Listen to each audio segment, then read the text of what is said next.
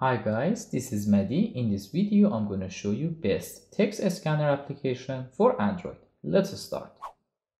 First, open Play Store. Then search text scanner. Download and install this application. After that, open the app.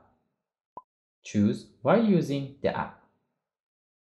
If you have a photo on your phone that you want to convert it to text, tap on Gallery. Otherwise, let's take a picture from our paper. To convert it to text, select Take Picture. Great! As you can see, in only 1 second, our text is ready. In this step, you can copy your text manually. Or tap on Save. Select Allow. Then choose your target format. Finally, select Save. And it's go to your gallery.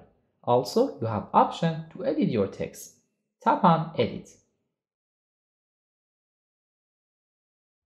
Then tap on Save. Let's go back. If you tap on Speech, it's read all of your text. Hi, Also, if you want to share your text with your friend, tap on Share.